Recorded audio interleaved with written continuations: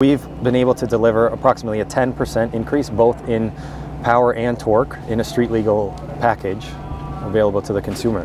So if we go through part by part, a little bit what's changed. Right here we have a new 68mm throttle body. So when we launched the 131, we came out with the 64mm throttle body. This is a 68mm throttle body. So it's opened up a little bit more. This was actually developed with the race team, and it is the throttle body that we ran all of 2022 on the race bike.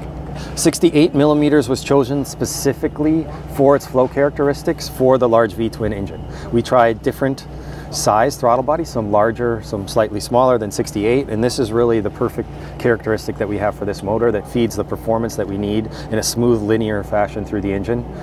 We've actually tried bigger throttle bodies and it cut engine performance down, including on the race engine. So when we talk about 135 performance, it's the same on the 131-inch race engine, which is obviously making a lot more power and torque than the base motor.